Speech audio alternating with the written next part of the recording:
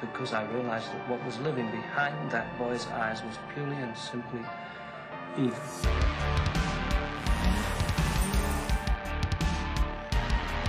Thought the game was over, but it's only just begun.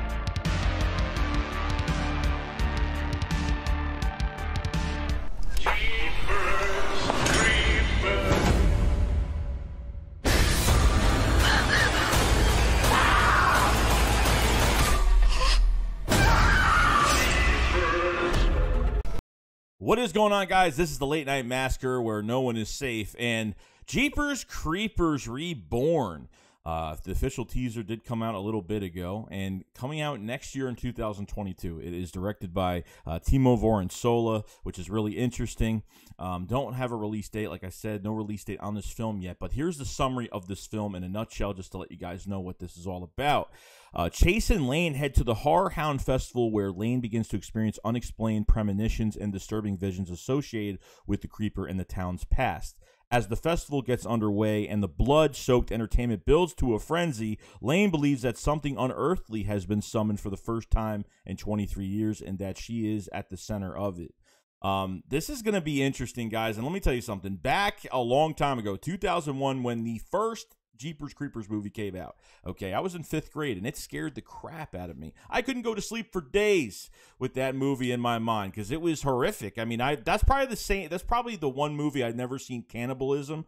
That's probably the first time I've ever seen cannibalism in pretty much a film in 2001, which is crazy. So love that movie, obviously. Jeepers Creepers 2, obviously the high schoolers coming off the bus, you know, coming from a state game, and obviously the creeper creeping around and killing everybody one by one, with obviously the father of that story losing his son to the creeper, finally killing the creeper at the end, and bringing his skeletons and his parts back to his barn at his home and waiting till he comes back. Because, guys, the creeper doesn't come back until every 23rd spring. So every 23 springs he comes back and he eats for 23 days.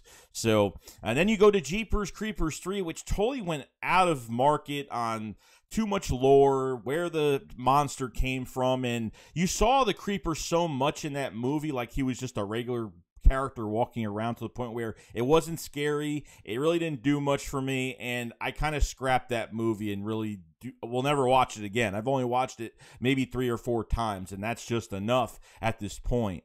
But now you have another movie that's coming out. It is a reboot. Reborn is a reboot. This isn't a sequel. This isn't a prequel. Nothing like that. And it's going to be really interesting, guys. Like, this is one of my most beloved characters of any horror franchise. And the creeper is, trust me, eating eyeballs, going around and just scaring a small town in that big black truck with the crows and the horn. And I mean, it just fits him so well. So hopefully, I don't know where this movie is going to go into. I mean, hopefully with this reboot, we could kind of get a new glimpse of the creeper and see where the story goes. I have no idea. The summary only gives you so much.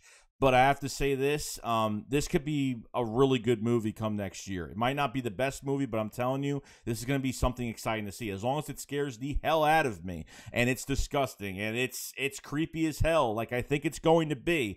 I think I'm going to really like this movie, and I think you guys are going to like this movie a lot. Because at the end of the day, guys, like I'm not a really big advocate on picking at movies so much, like, because I'm a fanboy of a lot of things, but there are always things I don't like. But if a movie sits well with me, I'll definitely let you know about it when the time comes. So we'll see what happens when the time comes, and that's it. So if you guys haven't subscribe to the channel. We've been covering pretty much everything when it comes to any movies coming out next year. We're gonna have horror games coming out, and other things coming out in the future, and other things like that. So definitely check out some of the content if you guys have not.